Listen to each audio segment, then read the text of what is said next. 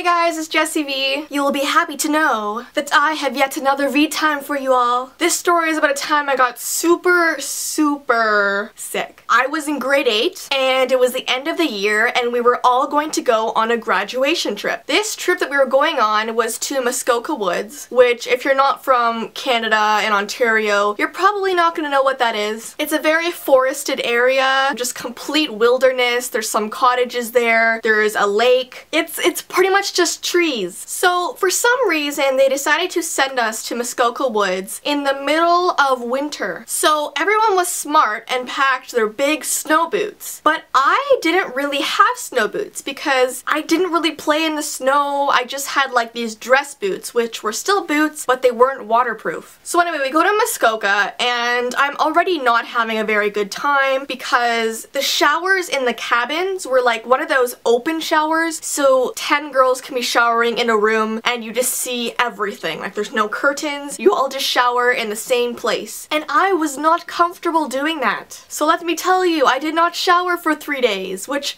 I just smelled beautiful. I smelled like a summer flower. But I didn't care because there was no way I was taking off my clothes for 20 people. And if you're confident in doing that, good for you. Props to you. But I did not want to do that. The other thing was there was like no heating in the cabins. So basically you had to get like 30 blankets to even be warm when you're sleeping in your bed. Oh, and the beds, they were not comfortable. I felt like I was on an episode of Survivor. So one day the teacher came to us and he was like, we are all going on a hike through the forest. And because it was winter, the snow was very deep. So we were walking through the snow and the snow was probably all the way up to our knees. That's how deep it was. But the teacher thought this would be a great idea. Anyways, as I told you, I did not have proper winter boots. So about 5 minutes into this hike through the woods, I had already felt the snow seeping into my shoes and my socks were really wet already. But I was like, you know what, I'm not gonna complain. When I get back to the room, I'll just warm my feet up. Everything will be good. But about 30 minutes into the hike, because my feet were so soaking wet, they began to tingle and sting and it did not feel very good. My feet were hurting because they were so cold. But I still decided not to say anything. About 50 minutes into this hike, my feet were so frozen that I actually couldn't even feel them anymore. And at this point I was getting really scared because I was having issues walking because my feet were so frozen. So I decided to go up to my teacher and I told him my situation and he like freaked out right away. What he did was he put me down on the snow and he took off my boots, he took off my socks, so like my feet were just out in the air, and he like warmed up his hands and just pressed them over my toes and he was like warming them up. He was literally taking my foot and using his face to warm up my foot. He was putting my feet under his underarms, like he was using like parts of his body to warm up my feet. And my poor teacher was just freaking out because he saw like my toes were turning blue, they were so cold. It was actually a really dangerous situation. So after he got my feet to the point where they weren't really blue anymore, he rushed me back to the cabins and he called my parents and told them what was going on. And the embarrassing part was my principal from my school had to come all the way up to Muskoka Woods to pick me up and bring me back home. So she had to drive 4 hours up to our camp in Muskoka just to take me all the way back home. And let me tell you, it was an awkward drive because imagine being in the back seat of your principal's car while they drove you home. Like, what is there to talk about? There's really nothing to talk about. She'd be like, so Jess, how are your grades? Oh, they're good. They're like, A pluses all the way. Really? Because I saw your report card. It did not look that way. Oh, you mean like this year? Last year they were A pluses.